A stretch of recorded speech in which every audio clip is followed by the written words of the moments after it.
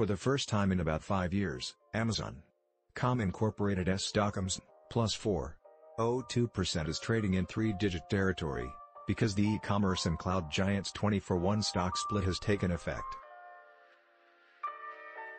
The stock closed Friday at a pre-split adjusted $2.447, and was trading up 0.7% in pre-market trading Monday, to put it on track to open just above $123. The last time the stock traded below the four-digit level pre-split was October 2017.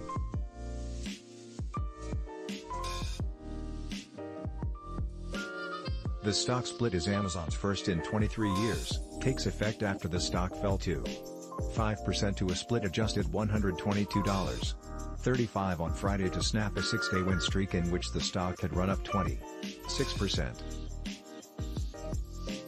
The stock has dropped 26% year-to-date through Friday, while the S&P 500 SPX, plus 1.29% has lost 13.8%.